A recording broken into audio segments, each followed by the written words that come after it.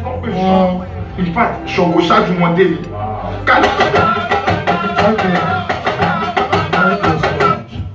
Thank you. All right. This next award, I have so many categories of awards tonight, but then this particular one I want to give out. I get impressed by what people are doing even around me. It is not only what I'm doing alone. I'm always interested, especially when I know when they one way or the other associate themselves with me. I'm one that believes so much that we do not tell for.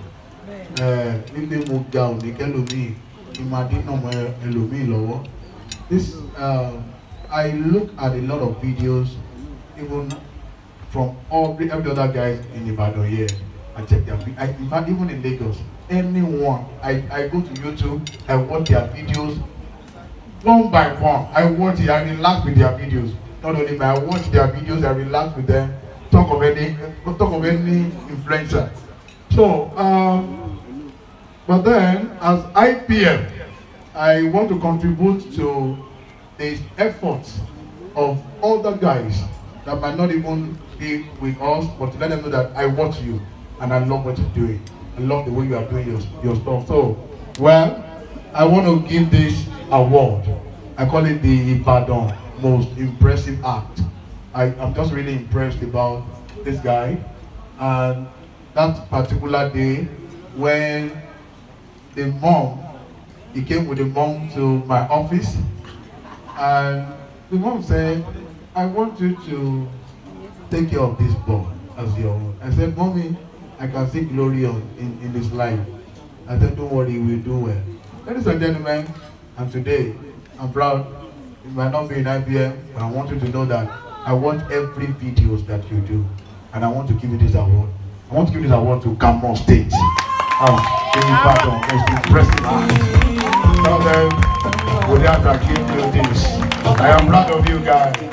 I am so proud of what you're doing. Thank you, Kamo. Thank you so much. May you never come down. In Jesus' name. I know you are surprised.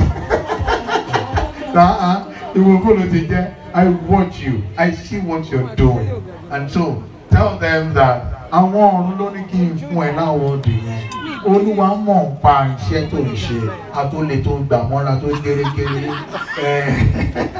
thank you so much. Congratulations. You have something to say to your people.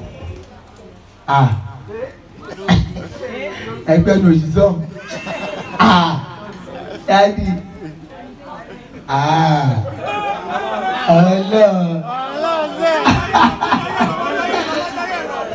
Ladies and gentlemen, if you raise an out to busy round of applause for my daddy, Woliagba.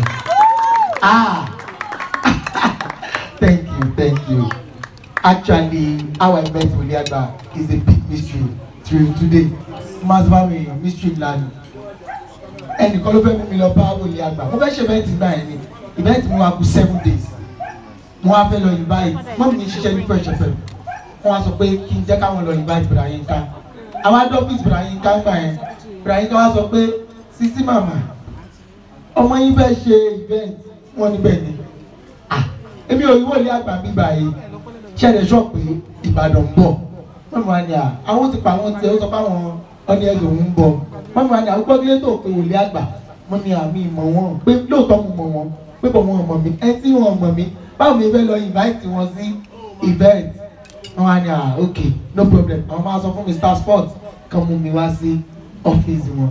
Ojú ọ̀nà ọ́fíìsì wọn là ń bọ̀ tí kan lára àwọn sponsor Mr. Sport náà ti pè wọ́n pé kan wá sí ọ́fíìsì báwọn fẹ́ ṣe advert. Mr. Sport wá pé kí wọ́n jẹ́ ká lọ ní second day àbí third day tí event dẹ̀ kú 7 days. Báwo wá ní event kú 7 days ẹ̀ tí àti mọ̀ bí ó máa ráyè kan ní ọjọ́ event ẹ̀ tó ní kiri kan máa wọ̀ yìí ayọ̀ jẹ́ ká máa lọ bẹ̀ tá a bá débẹ̀ màá kúnlẹ̀ màá bẹ̀ wọ̀n iye tó bá fẹ́ gbà màá san kọ́ṣà tí wá sí event gbàtà dọ́dọ̀ dáàdì ò dàbí mọ̀ wọn mọ̀ mi náà aṣáájú kò sí reception ó lè ti mọ Túndé IBM ẹ bá mi pàtẹ́wọ́ fún wọn kó Túndé. So ọjọ́ àgbẹ̀ ṣe lápò ẹgbẹ́ pẹ̀lú wọn ni wọ́n ní àwọn ọmọ wa wọn ni àdájọ́ ní problem jẹ́ kí n sọ fún wọn wọ́n wá sọ fún dáàdì gbàtí mọ́ mi dé bẹ́ẹ̀ he told me he's going to come and since then he has been a pillar of support to me Please, a round of applause for Woliagba. Another mystery, another thing that we will nípa Nepa Bois today ni wípé Woliagba ló blow me. I'll tell you this countless times, and I'll say it today. Woliagba ló blow me. Directly or indirectly, you people might not know, but if I tell you, I was on 6,000 followers on Instagram. He featured me. I skyrocketed to 17,000 followers. Pẹ̀lú tí mo content tẹ̀lé ṣe sí mo ṣe ń gbà yẹn tí mo jalè tí mo jí bàtà nígbà yẹn. So ìgbà tí mo wá dé 17,000 followers mo wá fẹ́ ṣe kíní Nepa yẹn àti ìyá mi wà á ti post ẹ̀ ní àtúnṣe àti ìyá mo wá send DM sí dáàdì. Old Instagram mi tó delete mi bá fi DM yẹn wà gbà play mo wá ṣe bí ẹgbẹ́ mi ìsunkún o. Wọ́n ní dáàdì ẹjọ́ ó ní skit kan tí mo yà ó tún bàjẹ́ dáàdì ẹjọ́ ẹ̀yin bá mi lè post ẹ̀. Wọ́n wá sí kíní yẹn wọ́n reply mi wọ́n bàbá ẹni ò fẹ́ repost ìjà yìí. Immediately tí mo post video yẹn dáàdì dẹ̀ repost ẹ̀ and from then I pick up to 70,000 followers and the rest is history. Ẹ bá mi dúpẹ́ lọ́wọ́ Woliagba rádà. Láti gbà ẹ̀ fún ọmọ yìí sìn tí mo wá pè àwọn ní dáàdì. Gbogbo ìgbà yẹn for like 3 months.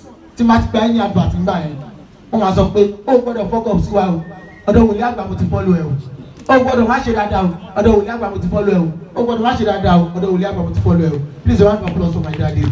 Thank you so much.